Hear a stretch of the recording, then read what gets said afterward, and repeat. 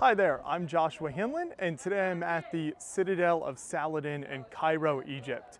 This citadel was built by Saladin in the 12th century to defend against medieval crusaders coming into Egypt, and served for 700 years after that as the palatial residence of Egypt's different rulers over the centuries. It's a massive complex here. It's the largest citadel in the Islamic world. It houses a number of different mosques, the most impressive of which is the Muhammad Ali Mosque, which was built in the mid-19th century. You can walk around the mosque while you're here and see how beautifully decorated it is, both inside and outside. There are several other smaller mosques in addition to that you can walk around while you visit the Citadel. The other major attraction here is the museums in the Citadel.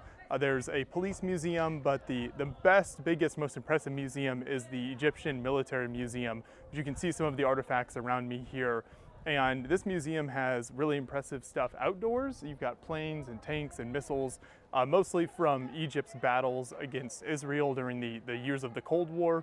But then inside the old palace buildings, there are tons of exhibits from all the way from ancient Egypt and the pharaohs to today, with all of the different rulers and battles and campaigns that Egypt has fought during those periods of time. So Egypt has an incredible long history, and this citadel has been present for a lot of that, and then it also depicts a lot of that history as well with the objects that are on display from ancient Egyptian history. So it's really neat to come here and visit while you're in Cairo, whether you're interested in the military history, the mosques, or just seeing the old architecture. There's something here for everyone.